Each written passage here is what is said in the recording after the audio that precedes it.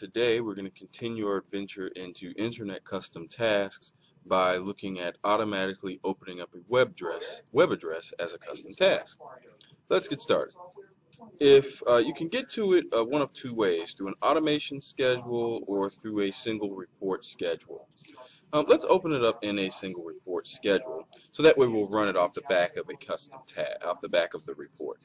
Go to the Custom Task tab, and then scroll all the way down to the Internet section where it says Open a Web Address.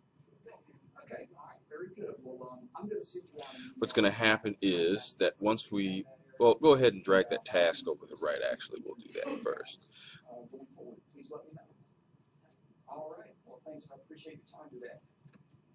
Alright, now we'll go ahead and name our task, and then in the web address section you'll type in the URL that you would like to open.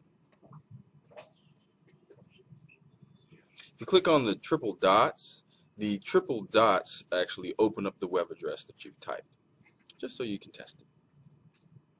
Clicking on the download file at URL checkbox will enable you to automatically download a particular file from the URL you type in the below field.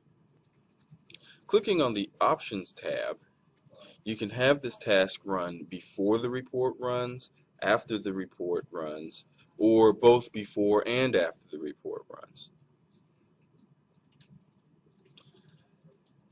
And after successful report delivery refers to after the report has been run and delivered to its destination, then the task will execute. The after successful report production implies that after the report has been run but not yet delivered, then the the task will execute. Pretty helpful for using deferred delivery, where it executes but doesn't deliver for a specific amount of time. Okay, now your task is set up and it shows up in the task list here. Another way you can access a custom task is through an automation schedule. This task will be executed independently of a report. You can actually do multiples of these in the automation schedule as well. Easy to do. Simply go into the automation schedule, go through the usual wizard, and then in the custom task section, go to open a web address. And there it is.